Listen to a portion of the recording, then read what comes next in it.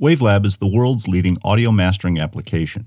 Professionals around the world depend on WaveLab every day, and these videos are designed to help you understand the new features and capabilities in version 8. Now, before we get into the details, let's review how to navigate WaveLab. WaveLab is organized into sections called Workspaces. Each workspace is streamlined and optimized for a specific activity, and you switch between them here. For example, the audio montage workspace is used for assembling multiple audio files. A common use of the audio montage workspace is placing all of the songs for a CD in their final order. And the audio montage workspace has tools and menus which are optimized for this sort of activity. But let's say you need to do a little more work on one of the audio waveforms. You can quickly switch to the Audio Files workspace to analyze and edit the material.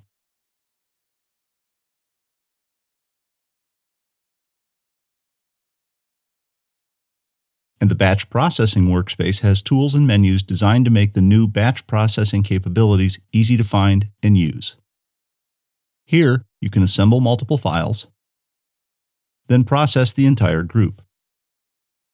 Then back in the Audio Montage workspace, you can assemble those audio files and render them into multiple formats. You can also perform CD burning, and you can prepare DDP exports. The Podcast workspace has all the tools you need for preparing and uploading podcasts. You also have a Control Window workspace for hosting and organizing tool windows.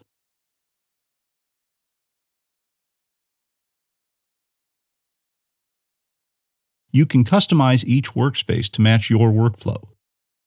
They can be as simple as a window with a single menu, or a sophisticated arrangement of command bars and tool windows. Each workspace contains a menu bar, command bars, a tab group that hosts the files to edit. This is the central part of the workspace.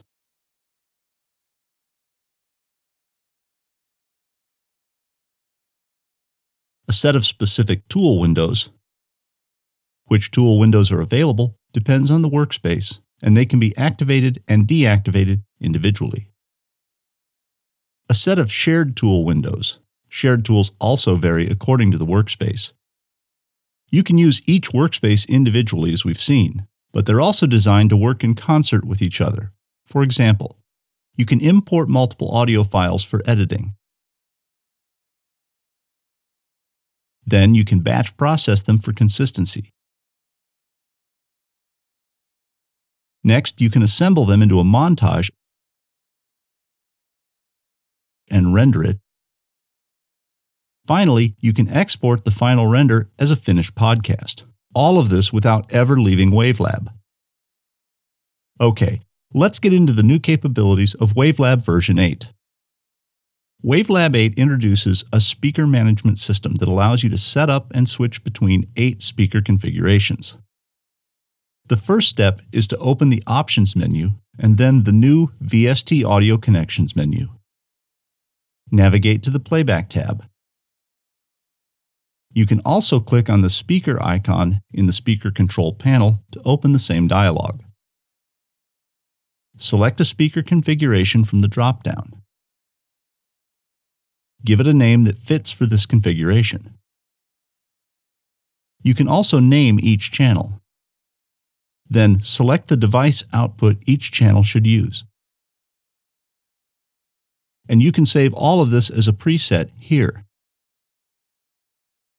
Now we can access these configurations directly from the Speaker Control panel at the bottom of the Master section.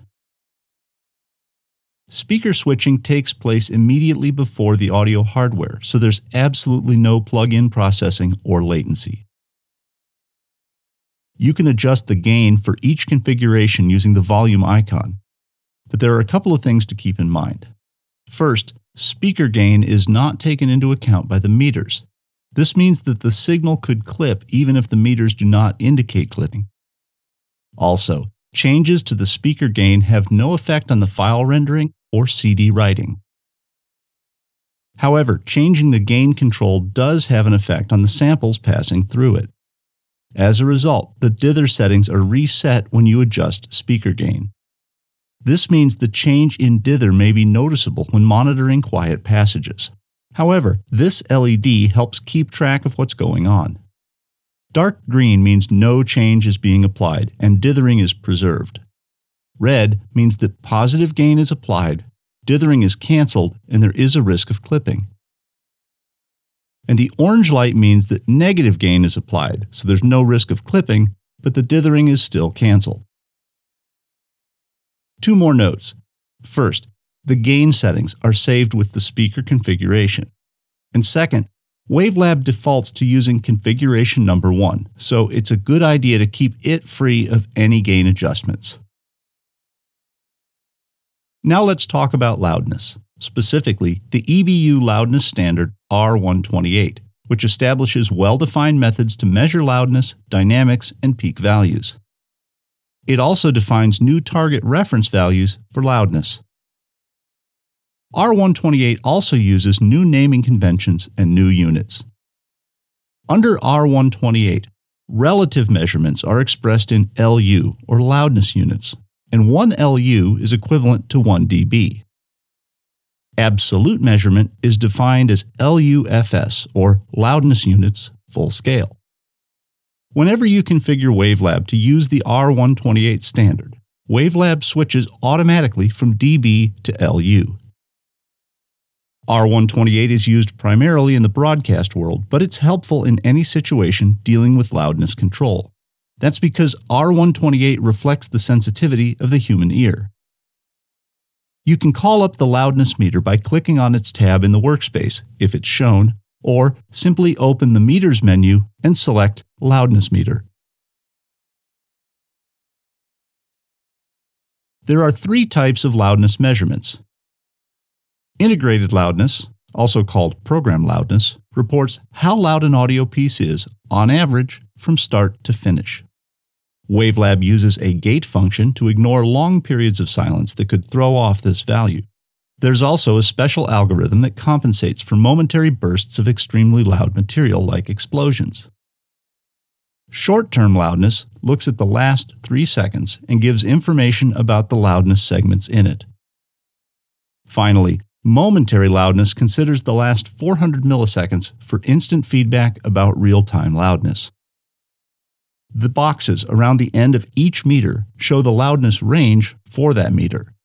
Now, the idea here is that if you know the dynamic range, you can make better decisions about dynamics processing.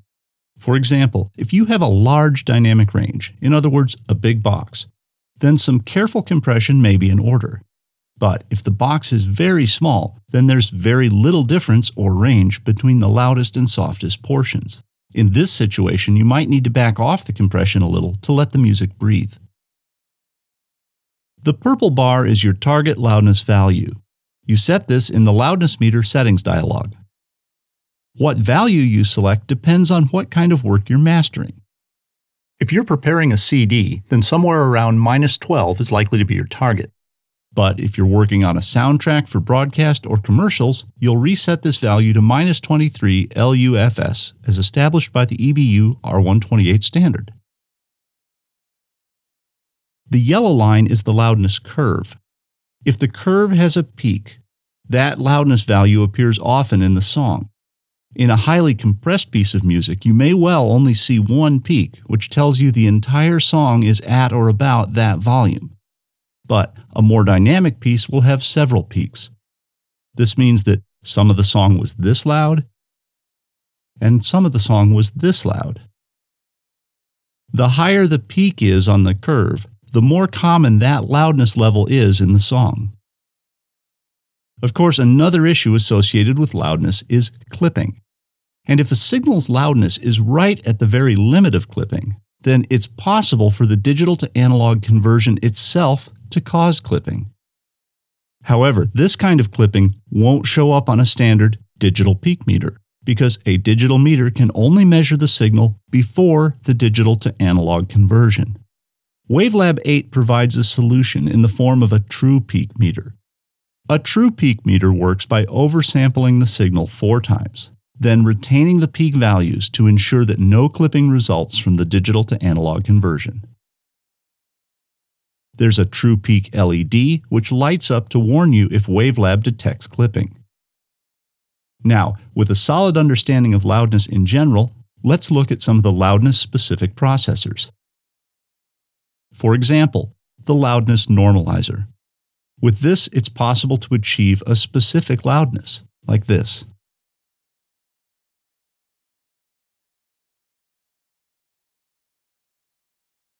And you can see its effects clearly represented on the meters.